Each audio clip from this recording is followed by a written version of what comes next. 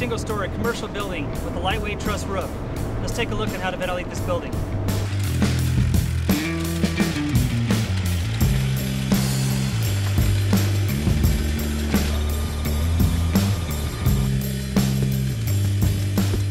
Place an indicator hole along your path of travel. This will allow the ventilation crew to monitor interior fire conditions.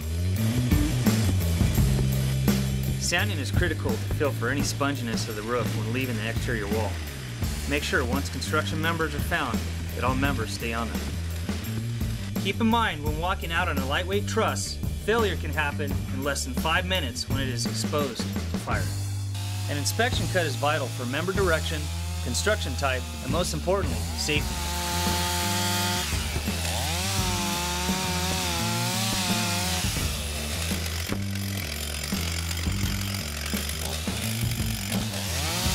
The sawyer will cut 45 degrees to an exterior wall, rolling one member when felt.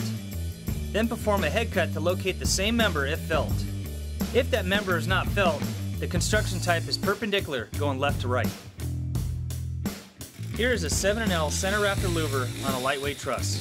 The sawyer begins by cutting with the top of the bar, finding the first rafter. The saw will then change direction, rolling one rafter and stopping at the next. The sawyer will then perform a parallel cut to form a 7. A second parallel cut is next, followed by the base cut rolling one rafter. This forms the L. Let's watch our crew perform a 7L center rafter louver. Notice the foot alignment is in line with the rafters. This increases your chances of standing on a sound member and aligning your proper cut. A center rafter louver will work for almost all styles of conventional construction.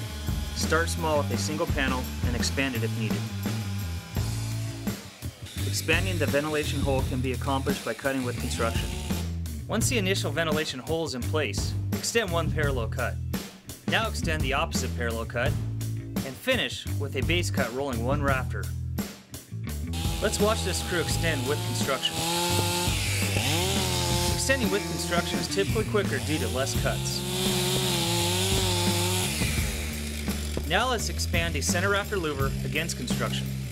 Once you have a ventilation hole in place, you will start by using a head cut rolling one rafter, and now make your parallel cut. On the opposite side, input a parallel cut followed by a base cut rolling one rafter. Watch as this crew extends against construction. Switch hands whenever necessary to avoid stepping into a pre-existing hole. Extending a ventilation hole should always be done working towards your egress.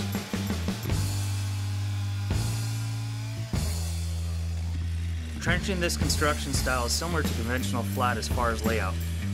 We'll be demonstrating the 7L technique with construction. The first sawyer must reach past the first truss to make the head cut. Trusses on this construction typically run 2 feet on center. The head cut should run approximately 8 feet prior to making the first parallel cut. The second sawyer will start with a parallel cut followed by a base cut. The second sawyer will input parallel cuts every 4 feet. The second sawyer is going to complete the L with a parallel cut and a base cut every 4 feet. Here's a ventilation crew demonstrating a trench cut off of a truss. The ventilation crew will typically be working off of a truss due to the ability of lightweight trusses being the only member to stand on. When working off of the truss, the crew will be working with construction. The trench should be finished prior to the fire reaching it.